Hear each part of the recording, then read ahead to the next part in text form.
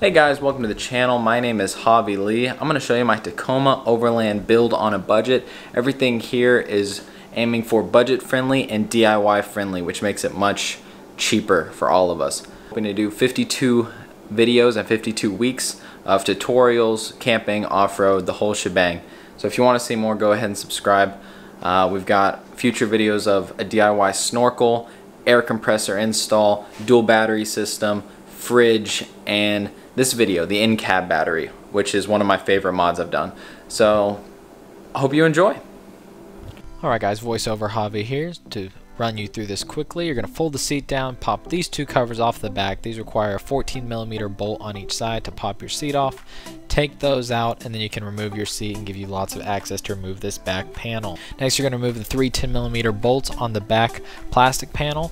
Remove those and it should lift right out. Just like this. Easy peasy. Next we're going to remove this trim piece here to access the back panel holes, but first you have to remove the foot plate on your door. Just pull up on a corner, it will pop out. It won't break, just pull it out. Then you can wiggle this out. It's going to be difficult because it always is. Don't worry about it, just pull that sucker out. Now here's a hole in the back wall where I run my solar wires through. You should have a little rubber grommet that you can pull out and replace it with one of these waterproof glands. Link will be in the description. The cable comes right out the back half between the cab and the bed, and you can reach it pretty easily from underneath. So it's a nice convenient location. Here we have a 14-inch wide by 6 1/4 inch tall piece of plywood with two aluminum pieces of metal that I bent as a bracket. Next up we have our fuse block along with our Renogy Wanderer solar charge controller that is 15 amps and our battery monitor, which is all meant for lithium because that's what we're using here. Now with the power of editing, we have it all mounted to our board, which is going to go straight into the back of the truck. So excuse the footage, I'm literally holding the phone in my mouth to record this first person. We're going to use the 10mm bolts from our seat to mount it into the truck.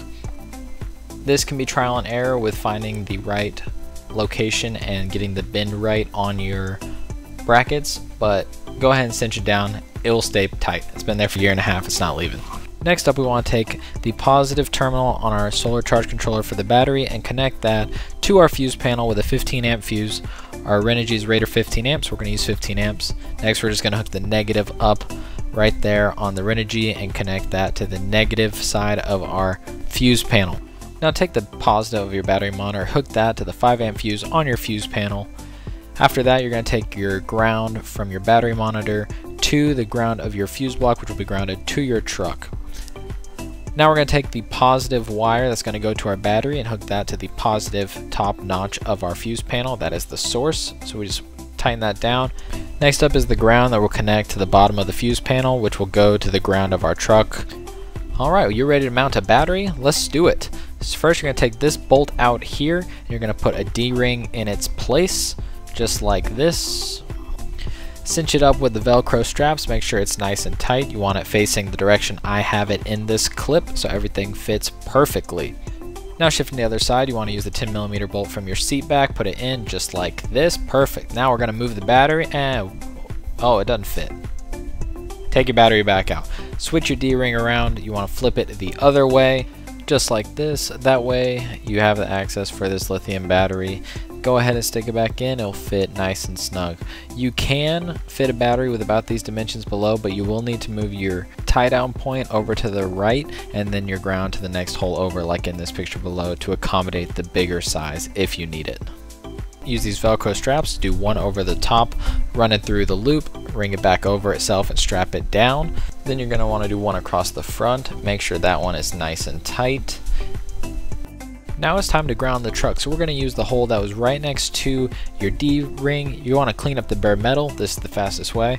This is not the right hole that I'm doing this on, but don't worry, I did it on the right hole. So you want to take a bolt and a nut and run it through here and then tighten this down. I'm using some pliers in the back to hold it tight while I tighten it down with my screwdriver. And of course I left these two cables in the way, so you're gonna have to take my word for it on how I did it. Now we want to take the battery negative from our battery monitor and hook that directly into the battery. It's pretty simple. Recommend you do the ground first before you do the positive, that way you're not working with live power.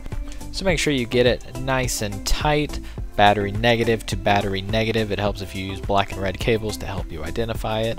Then we're going to hook up our positive wire from the top of our fuse block that is just hanging down. That's going to go directly to our battery positive. Next but not least, you want to take the negative from your solar panel, wire that into your solar charge controller along with the positive, tighten both down, make sure they're nice and tight. You don't want those coming loose because it's anywhere from 18 to 24 volts. Plug in your solar panel off your roof rack, and now you have solar. And it was a cloudy day, so we're only getting 0.7 amps. But that's it. Good job. You're ready to go camping. Oh, I forgot we had a fridge. We have to wire this up too. Now your fridge will have a 12 volt power supply that will not plug into anything you've just done. It won't work. So you have to put in a 12 volt socket. This isn't too hard to wire up. Let me show you real quick. All you have to do is strip a wire, put connectors on it, and then plug it in. And just like everything else, red is positive, black is negative. I do recommend wrapping your positive in some electrical tape just so it's safe from jumping or arcing.